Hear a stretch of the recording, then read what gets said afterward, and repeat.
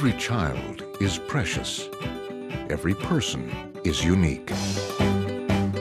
But despite their differences, all of these individuals have one thing in common. David Wozniak, you are the biological father of 533 children. What?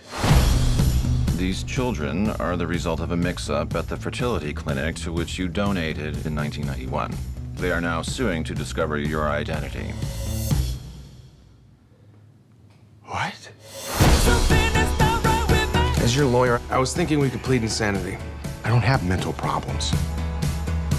I don't have mental problems! When we're in court, I want you to say it exactly that way.